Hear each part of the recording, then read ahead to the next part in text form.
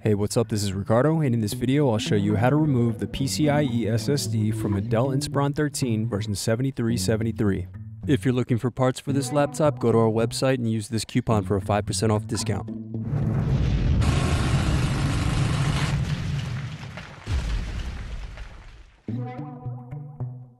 Unscrew and remove bottom base.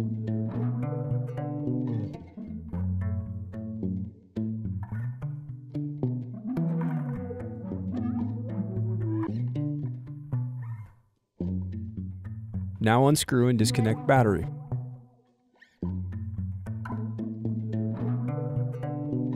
Now unscrew and disconnect PCIe SSD. Thanks for watching. Don't forget to like and subscribe if you enjoyed this video.